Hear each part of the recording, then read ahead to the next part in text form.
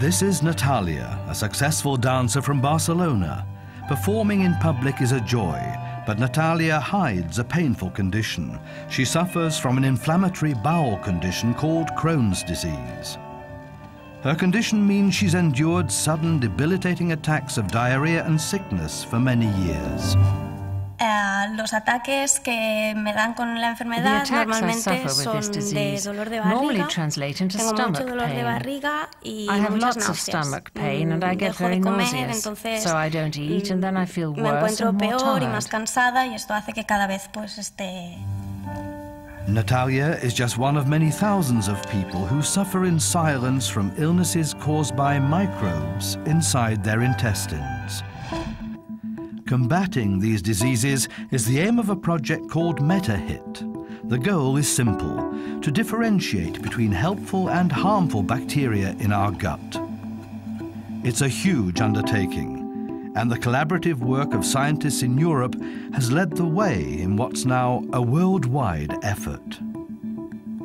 Pierre Bork is one of the team. So the big goal is really understanding our microbial communities to an extent that we can improve human health and well-being. And again, this is, comes in several steps. One step is that we have to figure out first what these communities are, how all the thousands of microbes in us work with each other and with us or against us. And then if we get this understanding, how can we drive them to improve diseases.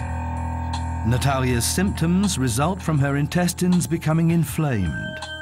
Compared to a healthy gut, the lining of her intestinal wall is damaged, crisscrossed with lesions and cracks covering the surface.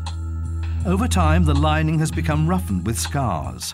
These scars act as obstacles for food passing through. For Natalia, that means painful cramping and nausea.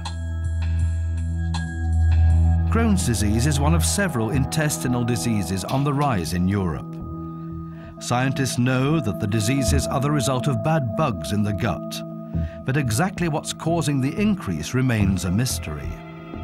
However, scientists have a hunch. Ironically, it seems that our obsession with cleanliness may be to blame. Conforme los países desarrollados han ido haciéndose más limpios, con más acceso a la sanidad, a los antibióticos, vacunas, etcétera, han ido creciendo este tipo de enfermedades que se relacionan con estos hábitos higiénicos. Creemos que lo que ha pasado es que a la vez que se han ido eliminando bacterias dañinas para la salud, pues también se han eliminado algunas bacterias que eran sanas o beneficiosas y que tenían unas funciones importantes en nuestro cuerpo, en nuestro intestino concretamente. Our gut is home to a staggering 2 kilograms of microbes. Most are helpful, digesting food and producing vitamins. But with inflammatory bowel diseases, the type of microbes present appears to change. Part of the MetaHit project is to single out bad bugs, the ones that make us ill, from those we need to keep us healthy. To do this, scientists are creating a map of all the microbes in the gut, both good and bad. The cartography of which will aid not just in the treatment of the diseases caused by bad bugs, but also improve the acceptability of drugs prescribed. To succeed, it's critical to understand the workings of the microbe's genes. But that's easier said than done. Incredibly, scientists have identified over 3 million microbial genes. The ultimate aim is to identify every gene in every microbe in the gut, a vast collection called the metagenome. Metagenome is collectively all these genes that we have determined in our experiments, 150 times more genes in the metagenome than in our own genome. Like, if these were genes of our genome, this would be the genes in our metagenome. Much bigger.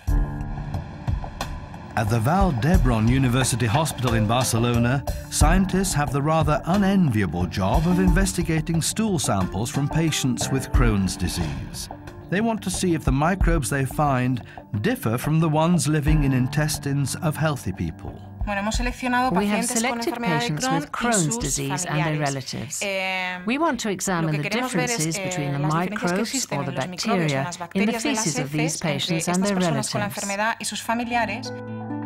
Until recently, studying bacteria in the gut was incredibly time-consuming. It meant having to grow each bacterium in the lab and investigate them individually. Las técnicas de cultivo de bacterias, las técnicas antiguas o las técnicas más clásicas, solo permiten crecer a un número muy determinado de bacterias para las que disponemos un medio en el que puedan crecer. Today, technology speeds up the process immensely. Here at INRA in Paris, MetaHit scientists are using what's called a sequencing machine to identify the genes from the bacteria. First, the DNA from the bugs is purified. Next, it's broken up into little pieces and then it's sequenced. The sequencer can determine hundreds of millions of genes in bacteria at the same time. It takes about a week to get the sequence, but the numbers are so tremendous that we can really count with precision the DNA, the genes that everybody carries in the body. With the bacterial genes identified, the next step is to make sense of them all. To do this, scientists have turned to powerful computers. They help scientists identify exactly which bacteria genes are associated with which diseases in the gut. Specifically, the challenge is to see which microbial genes are missing in patients suffering from inflammatory bowel diseases, or IBD. And the MetaHit team are making great headway. What we found in our data is that the IBD patients have the genes coming from the microbes are much fewer than the genes that are coming from microbes in healthy individuals in the human intestine. The less diverse an ecosystem is, the more unstable it tends to be. The fact that there are fewer species means there are gaps for other potentially harmful species to occupy. In the bowel, where there's less diversity and there are fewer types of bacteria, the empty holes are filled by potentially dangerous bacteria which can induce an infection or an inflammation. This is the case in Crohn's disease. Scientists are only just beginning to understand the impact intestinal bacteria have on our health. But the future looks promising.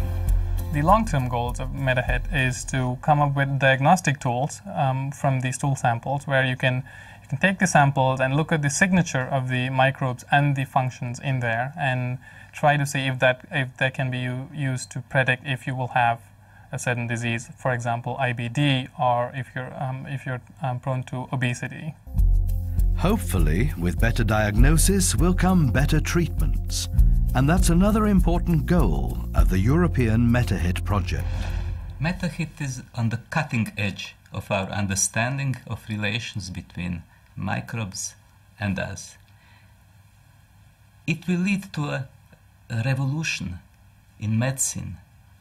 The new approaches which will be targeting no longer only our own genome, but also what has been dubbed our other genome, the collective genome of microbes that live with us. For Natalia and millions of other sufferers like her, there's real hope for improved health.